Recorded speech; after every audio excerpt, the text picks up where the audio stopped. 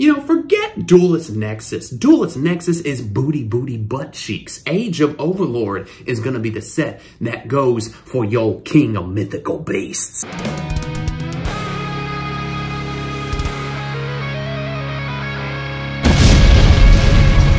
Ladies and gentlemen, it is your host with the most, Avery LR32 here, and destroy the ever-living boo-boo stain off of that like and subscribe button so we can climb even higher the 1,200 ladder. We're so close to 1,250 subscribers. That's got to be a milestone that is worth something, right? Anyways, I want to talk about the Age of your Overlord, because that set is looking so disgusting, ladies and gentlemen. And disgusting in the sense that, honestly, this may be a hot take, I think it's going to be Power of the Elements level of a set. Now, hear me out on this before you're like keyboard warrior. You're gonna bust open your keyboard and beat me on over the head with it. It's plugged in. It's not Bluetooth, or else I'd do something with it. But anyway, so before you start getting mad, hear me out, right?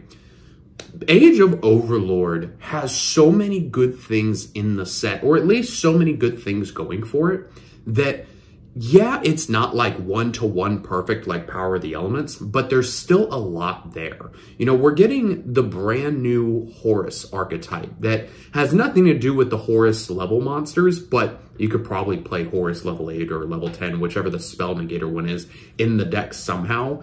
I also like the fact that it does revolve around the sarcophagus spell that they have, because there actually is a set of spells that revolve around like, I think they're literally called like first, second, and third sarcophagus, and then you have the trap sarcophagus. You use it to summon some like crappy effect monster from like Pharaoh's Servant. It's dog water, it's booty butt cheeks, but the fact that they revolve around this continuous spell that actually helps progress their game state makes it seem like that they're actually going to be really good. And if I remember correctly, like all of them are level 8, so you can combine it with like rank 8 Axis shenanigans, which, side note, rank 8 Axis is on like nobody's radar. So like, if you want to cheese some wins at your locals, possibly even a regional, I mean, my dad's playing rank 8 Axis. That's a perfect example right there.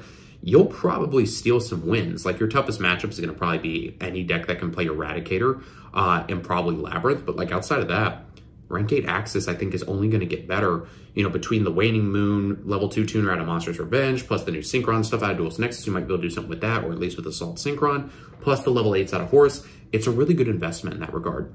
I was also looking over the TG stuff before I started recording this video. And I know I didn't cover it on the channel. That's when I was going off to my cancer center to do my cancer stuff, whatever, from my von Hippel-Lindau disease. I've talked about that on the channel before. You should go check out my book, shameless plug, link in the description. Selling it on Amazon, digital only. Shameless plug, I know, I'm sorry.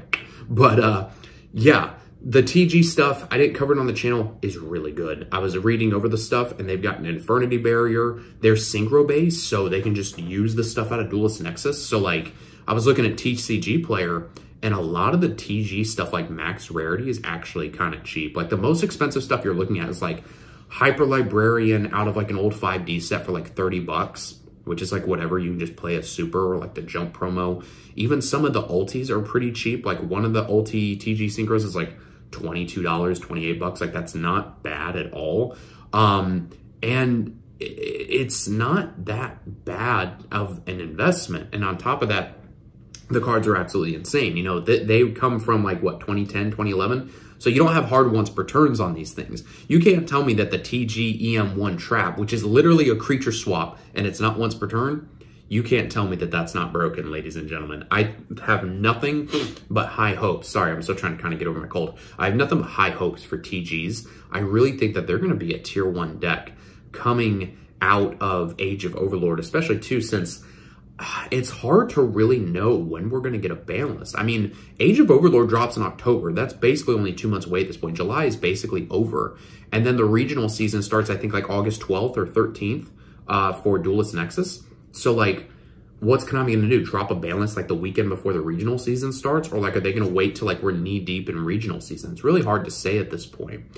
And not only do you have the Horus stuff and the TG stuff, you have the Zark stuff, which, that Pendulum stuff, I would say that Age of Overlord, if you just had to look at it in a vacuum, I would say is like a Pendulum set. Like, the stuff that Pendulum Magician gets out of Age of Overlord is absolutely insane to me. Like, yeah, the Arc Ray Dragon, its name is always treated as Zark, so you can't play 3 of that and 3 of the Zark. Kind of similar to like the Neo-Spacian Fusions, how their name is always treated as like, say, Aqua Dolphin.